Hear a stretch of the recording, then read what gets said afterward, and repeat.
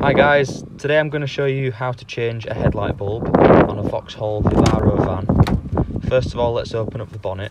So go to the driver's footwell and pull the small lever until you hear the click. Next up, just obviously need to pull the lever on the bonnet shown there and then put the safety support into the hole. It's quite hard to film this, but you get the idea.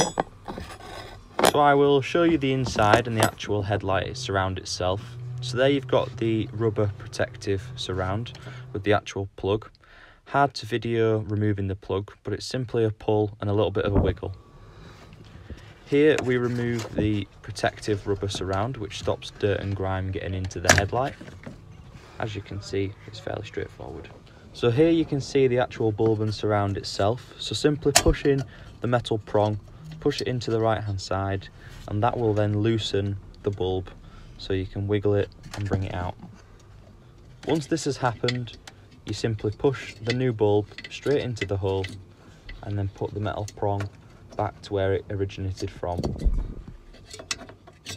So I've opted to change the original bulbs and go for ones with a slight blue tint, which just are a little bit brighter on the road and hopefully safer.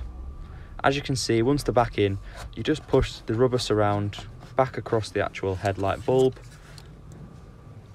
and then you've just got to push the plug back in. It's straightforward, there's 3 prongs, it can't really go wrong. And that's it. All finished. It should only take you about 10 to 15 minutes. I didn't wear gloves, but in hindsight, I think I probably would next time.